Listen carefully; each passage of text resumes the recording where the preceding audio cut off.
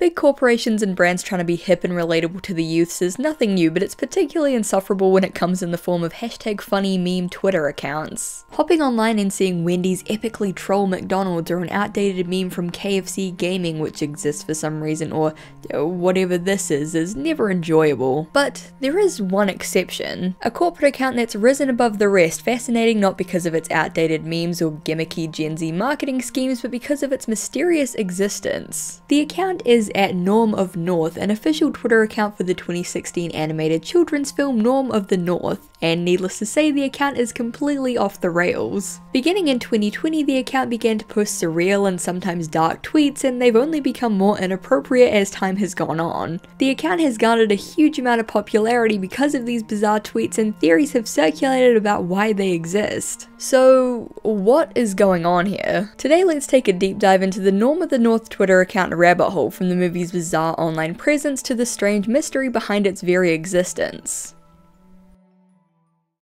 So before we dive into the Norm of the North Twitter account itself, we first regrettably have to take a look at the source material. Norm of the North is an animated adventure comedy film released in 2016 by Lionsgate. The weirdly convoluted plot follows Norm, a polar bear who can't hunt and is thus an outcast in the Arctic with very few friends. As tourists begin to swarm the Arctic and a corrupt company moves in with plans to build luxury condos on the ice, Norm decides to stow away on a ship to New York with the goal of convincing the humans not to move there. See, while Norm can't hunt and doesn't contribute anything to polar bear society seemingly, he can talk to humans. So he and some comic relief lemmings arrive and get up to all kinds of hijinks. You know, it's that whole wild animals are let loose in the big city, what crazy stuff will they get up to trip that kids movies seem to love. The CEO of the housing development company is set up as the bad guy. Norm befriends some humans that try to help him bring the company down. There are goofs, there are gaffes, there are fart jokes aplenty. Eventually, after the conflict and climax of the movie, the bad guys are exposed as corrupt, the Arctic is saved, and Norm's pathetic existence is validated because he did one good thing. Yay for him. The movie ends with him having a bunch of kids with the love interest polar bear, because these movies always feature some kind of weird romantic subplot. The end. Norm of the North very quickly became infamous for its poor quality. Despite having a star-studded cast including actors such as Ken Jeong, Bill Nye, Gabriel Iglesias, Roose Bolton, and Rob Schneider as Norm, and also for some reason James Corden, but only in the UK release of the movie, it received overwhelmingly negative reviews. Not only was the plot just a lot to deal with, the synopsis I gave doesn't even cover the many wildly fluctuating and random plot threads, the unbearably irritating cast of characters, or the infamous extended scenes where the lemmings pee into a fish tank in complete silence for about 30 seconds, but it was just generally a very low quality product. The movie's humor essentially consisted of fart jokes and twerking. The animation was pretty rough, the voice lines were consistently out of sync, the characters had that really uncannily detailed fur that some of these cheaper movies have, the character designs were uninspired to actively gross, and it overall just looked like a cheap knockoff. To be clear, I don't blame the animators at all here, I blame the fact that these cheaper movies tend to have lower budgets and more crunch time, leading to the employees having to cut corners to make the movie. It's also worth mentioning that Norm of the North was originally intended to be a straight-to-DVD film, but just happened to get a theatrical release, so the reason that it looks like a $3 bargain bin straight-to-DVD movie is because it literally is that. In a review for Empire, critic James White wrote, quote, "We wouldn't recommend you to watch it even after you've burned through every other possibility, and that includes a blank screen." One of the many scathing reviews on IMDb reads, "The animation is cheap, the story is stupid, the characters are really stupid, and by god, those lemmings. They are the worst characters in any piece of animation I have ever seen. I'm not joking, they make the minions look like noble high-class security guards in comparison. The lemmings I wanted dead from the moment they came on screen. They are comic relief characters, the worst kind of character that offer no comedy, just pee and fart jokes galore, and they literally dedicate several minutes of this movie to potty humor." It temporarily had a staggering 0% on Rotten Tomatoes, which has now gone up to a generous 6, and it's considered to be one of the lowest rated films on the site, a considerable achievement given the competition. However, despite all of this, the movie was weirdly kind of a hit. The trailer on YouTube has over 2 million views, and as word word spread about the movie, no doubt helped by the hashtag #ShakeYourBear tag that Lionsgate was trying to get trending. It got a lot of attention. YouTube was flooded with comedic reviews trashing the movie, people joked about it on Twitter, review sites were swamped as critics flocked to bring the star rating down, and most importantly of all, people actually went to see it. Studios don't really care whether people are watching their movies out of love or hate, to them it's just a numbers game, and despite the abysmal rating of the movie, the numbers were pretty good. From an $18 million budget, yes, that was the actual budget, they made just over $30 million.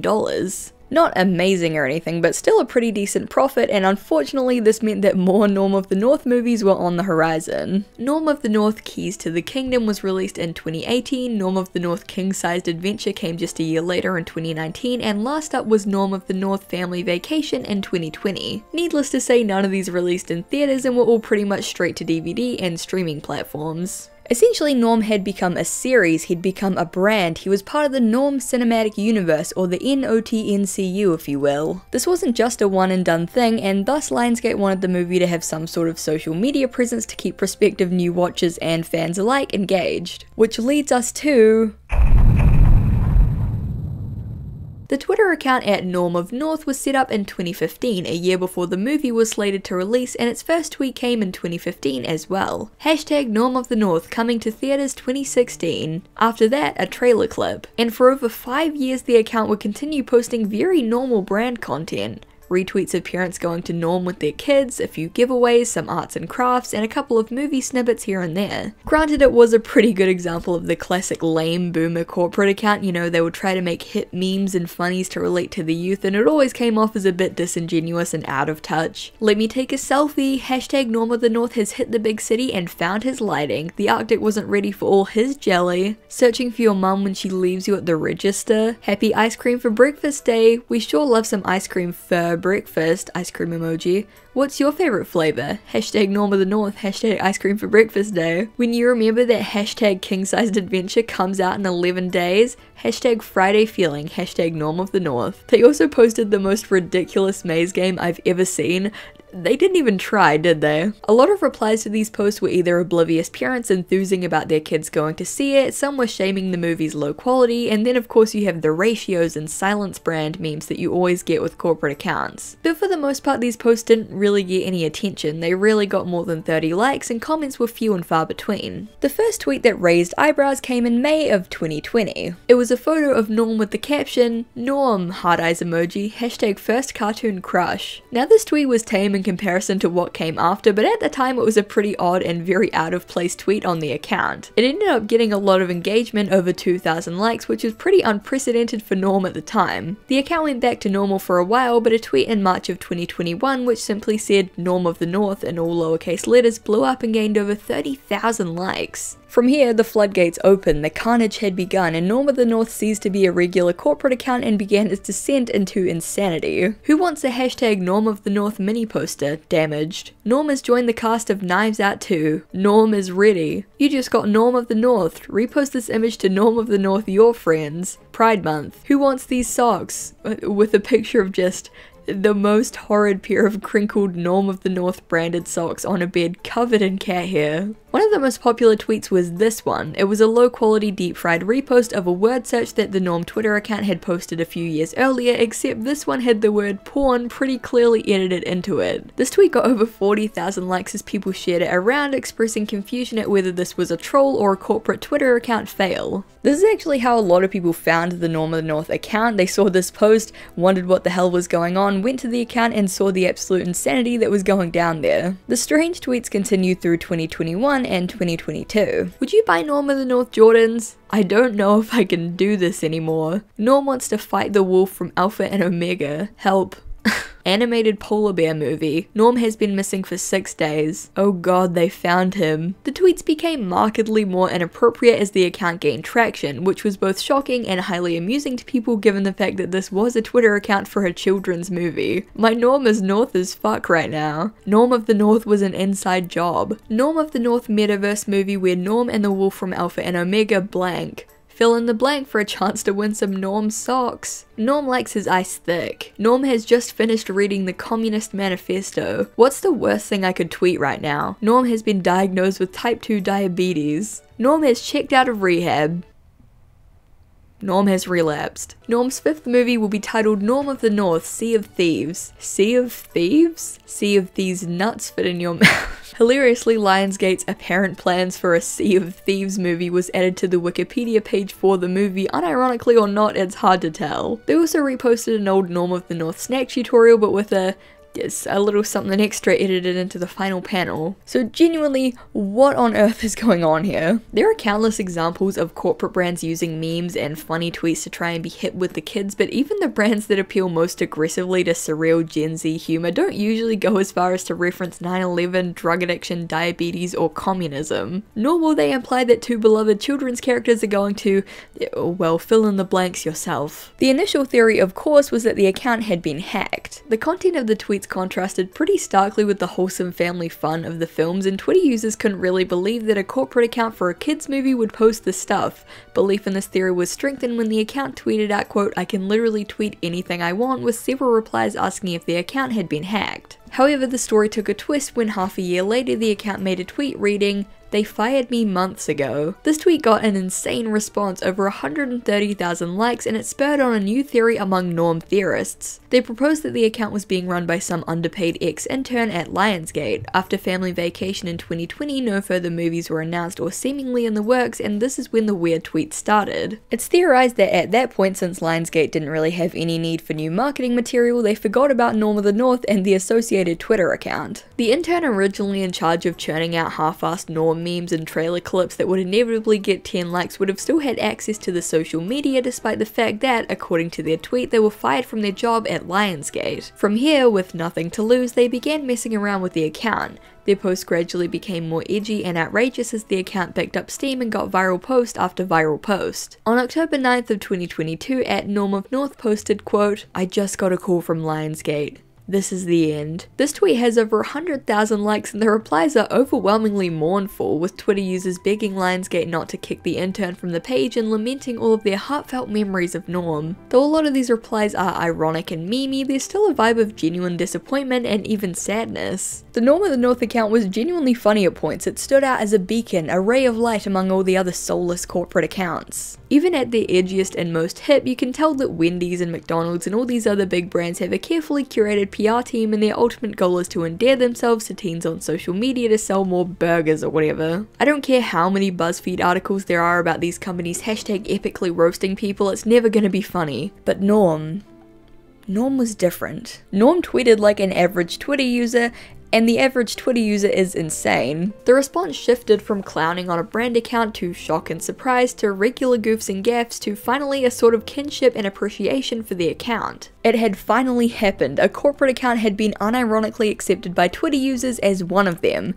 But things may not be all that they seem. Where there are theories, there are also conspiracy theories, and some believe that this wasn't the work of a rogue intern, but instead a genius marketing stunt by Lionsgate. Because when you think about it, Norm of the North's Twitter account would never have blown up like it did without these weird tweets. They went from getting 5 or 10 likes on a post to 5,000 likes, 10,000 likes, 30,000 likes, even 100,000 likes, and they went from a handful of followers to 90,000 Norm superfans. Regardless of how unorthodox and admittedly inappropriate it was, objectively it was an incredible PR move and boosted the account's engagement tenfold. I wouldn't be surprised if they sold a decent number of copies of the movie just because fans of the account wanted to have a bad movie night with friends or do a Norm of the North marathon for the memes. Though the Norm account did tweet out several references to working at Lionsgate and also being fired from the company, there's no way to verify that these aren't just jokes. Lending credibility to this theory is the fact that shortly before the Norm account started getting weird, the official Lionsgate account made this post listing out their top 5 movies, which included all 4 Norm movies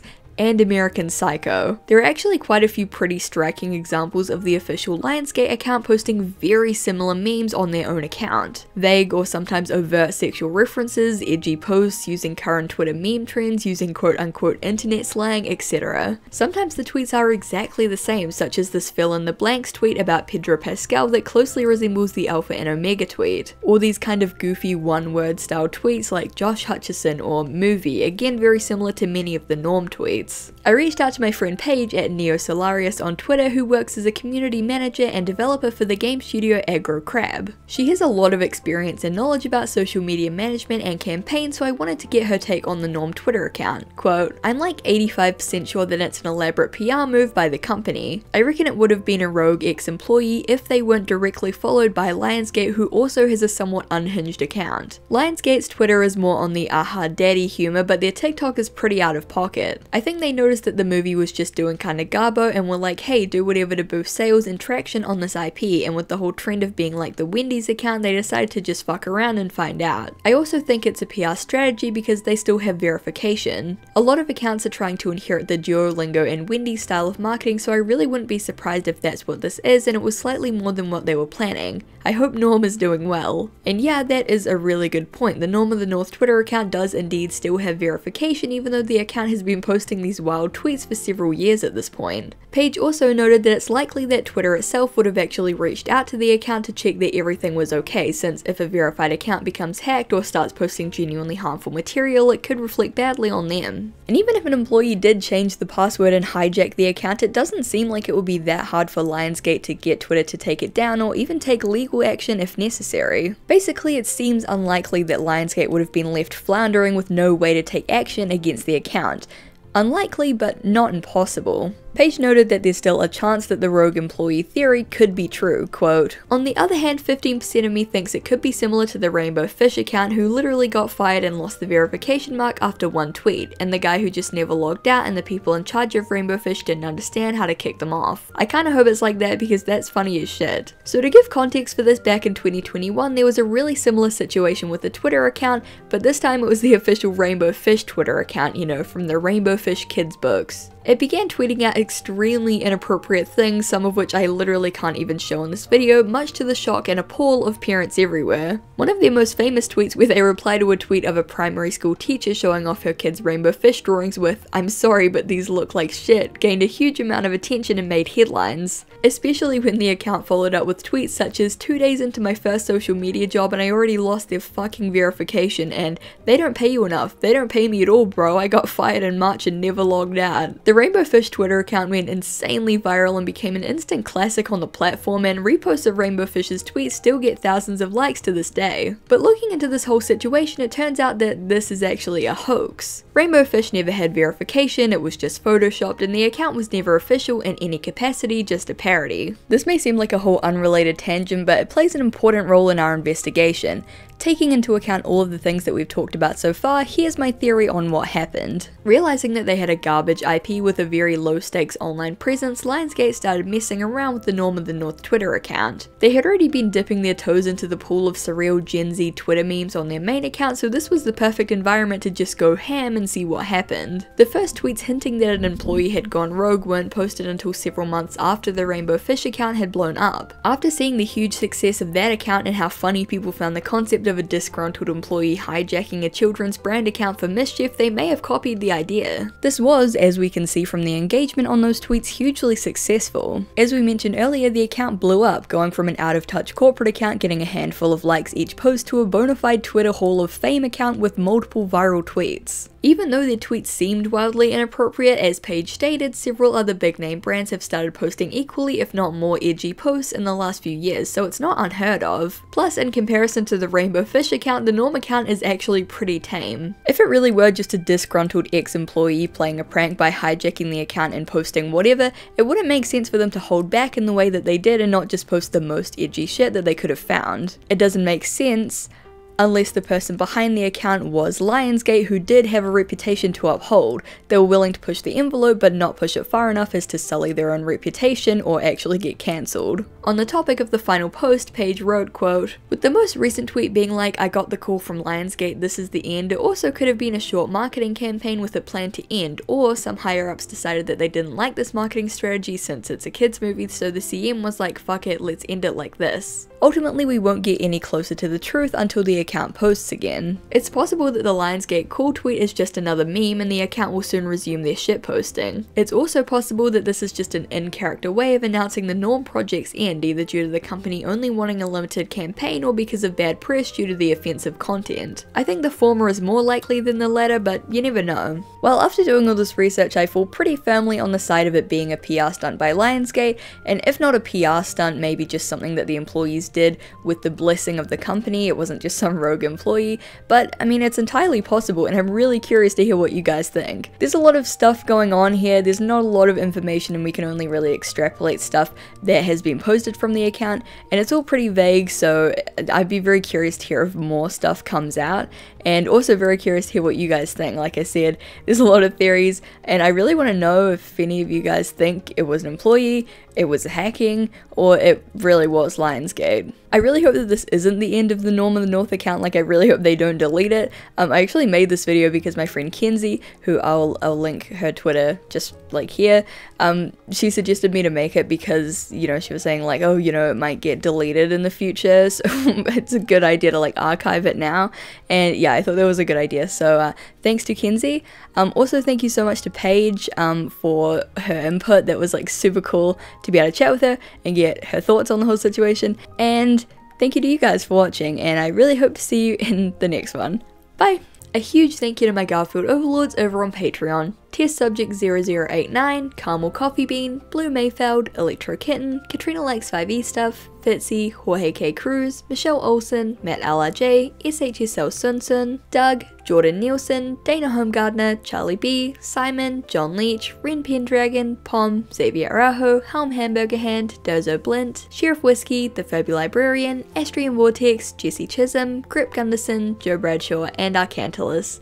Thank you guys so much for supporting me, it means the world to me. If you want to join these guys over on Patreon, the link will be in the description, and yeah, thank you guys so much, means the world. I really hope you enjoyed the video, and I hope to see you in the next one. Bye!